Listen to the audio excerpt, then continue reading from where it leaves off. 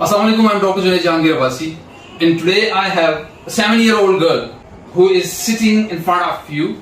The command is do the general physical examination and the relevant examination. First of all, introduction, consent and greeting.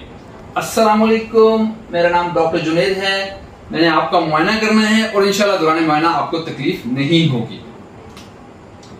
Then I will do proper exposure and have a 30-second inspection without touching the child. I'm exposing her, keeping the modesty of the girl as well. Considering 7 years old and having a look on the patient from the head to toe, I have noticed that she is obese. She has a central obesity as well and peripheral as well. She is not looking into my eyes, not maintaining a good eye contact. Assalamu alaikum karen. Now she has responded. She is not answering to my question. That means she is having mental impairment to some degree as well. I'm looking the hairs, the face, the neck, the chest, the abdomen until the feet. And I have noticed that besides being obese and slightly mentally impaired, she is having polydactyly. If the camera can focus, she's having 6 fingers. She's obviously short. I would like to take the height. And she's also having polydactyly in the feet as well. So polydactyly in the hands and polydactyly in the feet as well. If the camera can focus on the feet, she has 1, 2, 3, 4, 5, 6 fingers. She has a short neck. You can see the short neck. Now, at this point, I will keep a short case of obesity in my mind, and I will keep the differentials of obesity. Obesity may be a simple obesity, it may be due to Cushing, or it may be due to syndromes. Now at this stage you should know which syndromes are associated with obesity.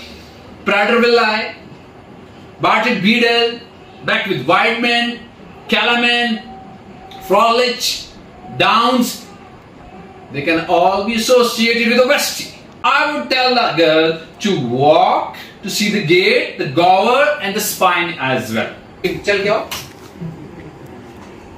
छोड़ दें आप, आगे आओ, आगे आओ, आगे आओ, चलो, इधर जाओ. So the gait is normal. That's why she's not responding to the commands initially, but say very good. खड़े होके दिखा, आजो, खड़ी जो. Now she's able to stand. Yes, she's able to stand as well. So I have looked for the Gower sign as well. Gower sign can be due to proximal myopathy, which can be seen in Cushing as well. I've seen the gait, and now I will see the spine of the patient. Yes. Now I've seen the spine. I will look for any midline scar, and I will look for any meningomyocele. I will see the spinal tenderness because osteoporosis can be associated with Cushing as well. And I will also notice the interscapular pad of fat which can be seen in Cushing. I will look for the low hairline and webbing of neck because she is short statured and it can be associated with Turner as well. I will ask the child to have weight and height. Come, खड़ी हो जाओ इसके ऊपर आ जाओ. So at 7 years she is having 40 kg weight. And also I will do the height.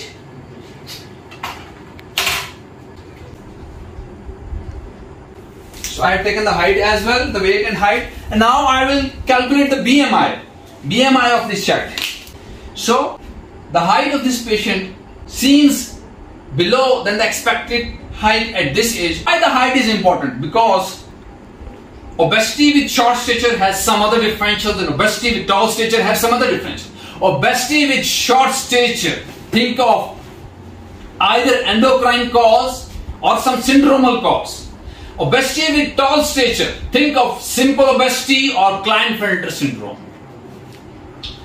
Now I will do thorough examination from hands to the head and then from the head to the feet, keeping all the differentials in my mind. Differentials like simple obesity, Cushing syndrome, syndromal causes. So I will start from the hands.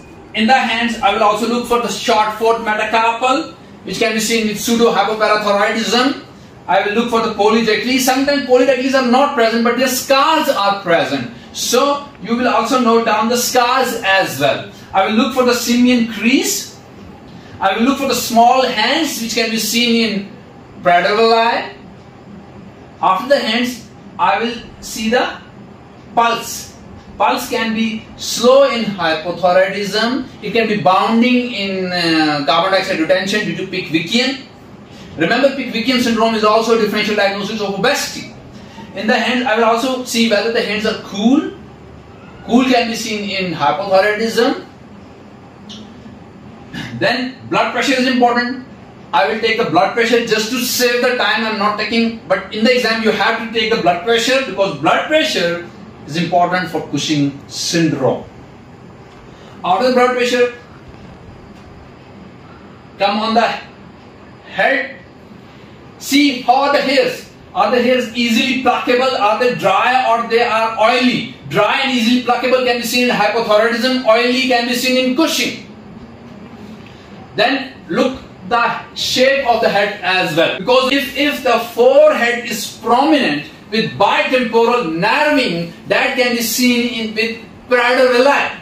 And if the size of the head is large with obesity, obese with a large head, you can expect intracranial tumor or you can expect hydrocephalus as well.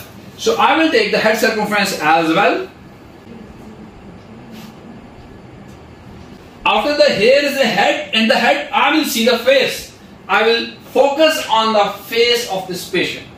I will see whether it is moon-like, which is seen in Cushing.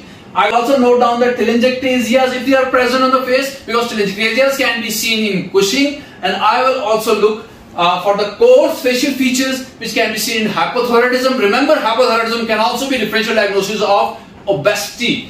And also I will look for the typical down faces, the upward slanting eyes, the broad nose, the low set ears, the features of Down syndrome as well. Then after the face, I will see the eyes. Obesity with almond-shaped eyes can be seen in Prader-Willi. There may be loss of outer third of the eyebrows, which can be seen in hypothyroidism.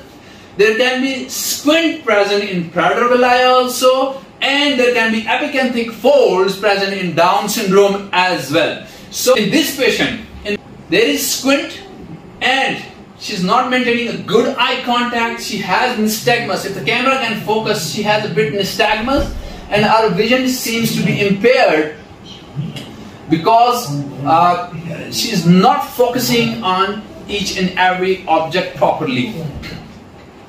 Ideally, you should check the visual acuity and ideally you should check extraocular movements as well. So after the eyes, I will focus on the nose. In the nose, I will look for any midline dimple which can be seen in hypopituitarism, and in the nose also I will look for any other abnormality like anosmia. Anosmia can be present in Kalaman syndrome. So ideally some scent should be placed near the nostrils and you should ask the child whether she can smell or not. That's how you will judge Kalaman syndrome. Hairs, head, eyes, nose. Look at the shape of the lips, because the lips can be triangular, seen in Prader-Willi. The lips may have central cyanosis, can be seen in Pickwickian. The lips may have midline defects associated with hypopituitarism or Kalaman. And also look for the cleft lip and cleft palate, which can have a syndromic association as well. So after the lips, see the chin. There may be micronetia associated with Prader-Willi. Then see the neck. In the neck, look for the goiter, which can be seen in hypothyroidism. And in the neck, also see whether the neck is short. And also note down the supraclavicular pad of fat, supraclavicular pad of fat can be present in Cushing. So after the neck, see the precordium. In the precordium, see the parasternal heave. Ideally, it should be seen while the patient is lying down, but just to save the time, I am looking at the parasternal heave. Parasternal heave can be present with right ventricular hypertrophy seen in Pickwickian. And if the patient is a boy, also look for gynecomastia. Gynecomastia can be seen in Klinefelter as well. In the abdomen, first of all, look for any stria. Stria can be seen in Cushing. Then in the abdomen, you need to see whether mass is present or not, because adrenal mass can be associated with obesity. Adrenal mass can be a cause of obesity as well. So, in the abdomen, I will first of all do the superficial palpation, and then I will do the deep palpation, because I am looking for some adrenal mass. Adrenal mass can be a cause of Cushing syndrome. And I will also look for hepatomegaly, because hepatomegaly can be seen in right ventricular hypertrophy associated with Pickwickian syndrome. Then, keeping the modesty of the child, placing some curtain over the genitalia, I will look at the genitalia of the patient, because the genitalia is important to see whether there is hypogonadism or not. Hypogonadism can be associated with Prader-Willi, Bardet-Biedl, Beckwith-Weidman. Similarly, you have to note down the Tanner staging, because precocious puberty can be associated with Cushing syndrome as well. Advanced precocity can be associated with hypothyroidism as well. Delayed puberty can also be associated with hypothyroidism as well. So, you note down any abnormality in the genitals, especially for hypogonadism. So after abdomen, look for the hip examination. In the hip, you have to note down slit capital femoral epiphysis and avascular necrosis of the femoral head. Both can be associated with obesity. You can see the movements at the hip joint, especially external rotation, internal rotation and abduction. Usually the internal rotation and the abduction, they are impaired with slit capital femoral epiphysis. Internal rotation, external rotation and then abduction. So all movements are normal in this girl. So after the hip joint, you have to see the lower limbs. In the lower limbs, the tone is important, because hypotonia can be present with Prader-Willi. Secondly, the delayed relaxation of the ankle jugs. You have to note down the delayed relaxation of the ankle jugs, which can be present in hypothyroidism.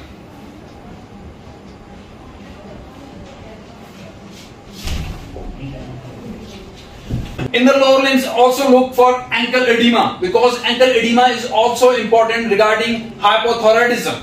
So, that's hip examination, then the tone, and then the delayed relaxation of the ankle jugs, and then the ankle edema. Also, on the lower limbs, look for any bruises, look for any poor wound healing, look for any stria, because they can all be associated with Cushing as well.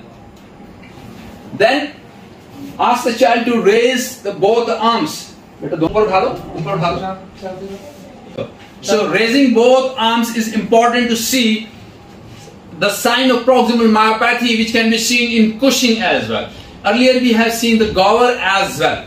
And another maneuver you can do to see the proximal myopathy is to ask the girl to squat in order to see the proximal myopathy. Then also measure both the lower limbs, because limb length discrepancy can also be present in slit capital femoral epiphysis. Just to save time I'm not measuring, but in the exam you have to measure the lower limbs, and you have to note down the limb length discrepancy, and also look for any genovalgum or genovarus, because that can be associated with obesity as well.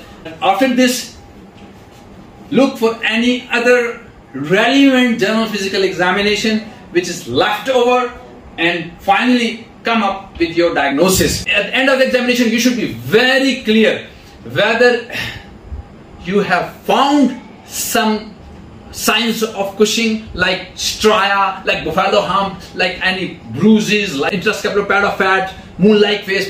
And one thing which I have left, which I missed in my examination, in the skin, also look for cafe-au-lait spots, because McCune-Albright syndrome can also be associated with obesity.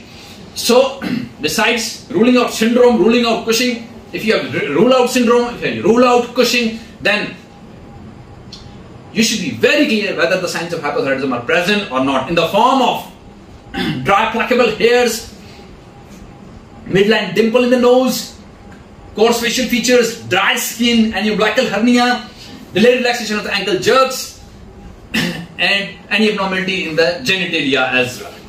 So, if there is no syndrome, if there is no Cushing, if there is no hypothyroidism, then your diagnosis will be simple obesity.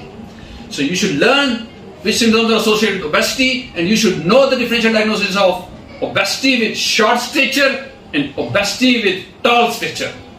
In my case, my first differential is Bardet-Biedl syndrome, because the child is obese, she is short, she has a short neck, she is mentally impaired, her speech is not normal, she is not maintaining a very good eye contact, she just maintained an average eye contact, she was not very much responding to my commands, she has polydactyly of the hands as well as of the feet. I would like to do a formal eye examination of this patient, because I am expecting the rod and cone dystrophy in this patient, which is a feature of Bardet-Biedl syndrome, because these children develop retinitis pigmentosa.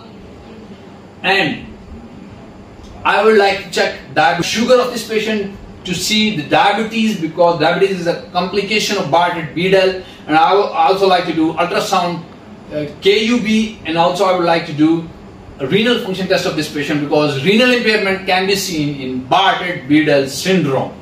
In the end, cover the patient and say thank you so much. So I have covered this patient, and thank you, bahut shukriya.